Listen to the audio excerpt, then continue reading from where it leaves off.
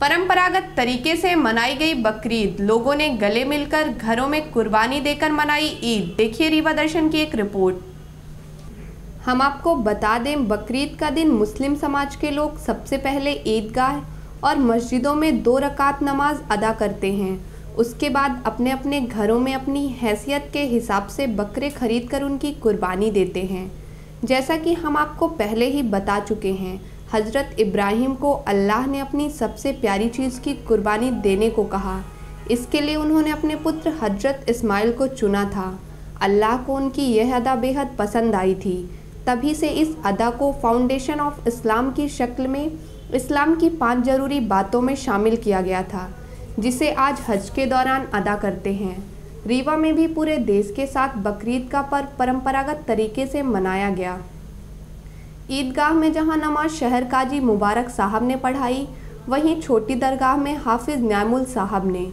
नमाज के बाद लोगों ने एक दूसरे से गले मिलकर मुबारकबाद दी और बकरों की कुर्बानी। इस दौरान प्रशासन ने चाक चौबंद व्यवस्था कर रखी थी।